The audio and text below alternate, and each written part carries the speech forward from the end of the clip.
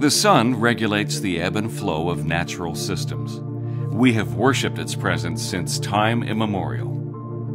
The sun is central to human well-being. People spend the majority of their time inside of buildings, but could it be possible to take advantage of sunlight and capture its beauty indoors? Limits, degradation, and breakdown. We need to change our track. When it comes to the impact of light on people, it's very interesting. Most people will talk about situations where lighting has a big impact on how they feel. In surveys, when people are assessed about their level of satisfaction with their workspace, people were happier in well-lit buildings. We need to design for the occupant. Being exposed to daylight is important for biochemical processes that happen in the body on a regular basis. If we enhance the natural biochemical processes, we enhance the health and well-being of occupants in the building. And how sad it is that we're now at the point where most workers in their work environment on a sunny day are working under electric light. Bringing sunlight into buildings is something we want to do. And also it's something we have been doing forever in architectural design. In fact, really, daylighting of buildings was the norm until electric light became cheap enough that it became cheaper to have fewer windows and to have larger building areas and just basically have electrically lit interiors.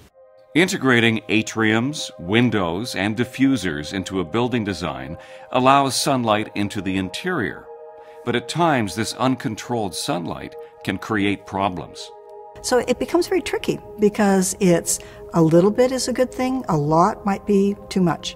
And that is what we have to be able to control, to quantitate, and that's the challenge and the research of being able to design new systems that will allow daylighting into the interior buildings and still be at a comfortable level. The access to natural light is off to the side. Now, if that light shines in, it actually causes a lot of glare. It gets in your eyes, and it's actually quite unpleasant in many cases. And it doesn't actually illuminate the surfaces that you're wanting to work on.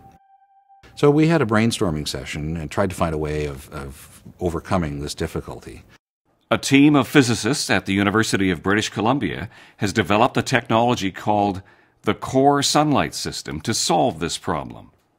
When I was a kid, when I was sitting in a classroom, I really enjoyed playing with light. When I was sitting beside the window, what I used to do at that time was playing with my watch, like this, to reflect sunlight toward my teacher's face, but in a very sneaky way that the teacher doesn't notice that I'm doing it purposely. The core sunlight system was inspired by the concept of tracking the sun across the sky and manipulating the light to shine where it is needed.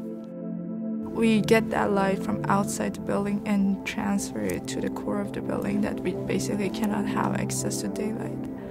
If you're indoors and the sun comes out from behind a cloud and is suddenly there, you would feel it. You would feel the room lighten. The sun has become available. And toward the end of the day, the beginning of the day and the end of the day, the color of the light and the intensity of the light would be shifting just like it is outdoors. So you have a sense of time of day as well. And yet it never gets dark, and the electric light makes sure that's the case. The system is comprised of 4 components: the sunbeamer, the sun shade, the sun spandrel, and the sun luminaire. The sunbeamer is really the core of the technology. It's a device that tracks the sun completely autonomously. The light that comes from the sunbeamer itself is then projected down onto a sunshade, which captures that light and begins to concentrate it.